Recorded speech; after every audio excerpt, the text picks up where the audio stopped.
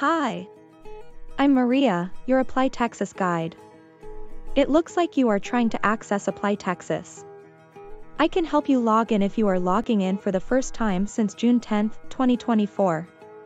Before you can log into the new ApplyTexas, you will need to reset your password. Meet Lisa. Lisa created an account in May 2024 but has not logged in since June 10, 2024 when ApplyTexas was updated.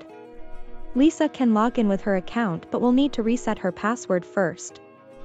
On the sign-in page, Lisa clicks on Forgot Password to reset her password. To reset her password, Lisa first needs to enter her email address and then click on Get Code.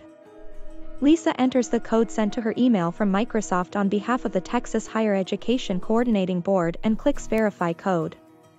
She can then click Continue to reset her password. Next, Lisa needs to create a new password.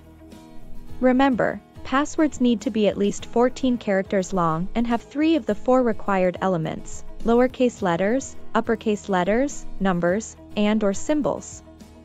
Once she's done, she can click Continue. Lisa has now reset her password and can log in. Remember, you will need to reset your password if you have not logged in since June 10, 2024. If your account is older than 2022, you will need to create a new account. There's another video on this topic.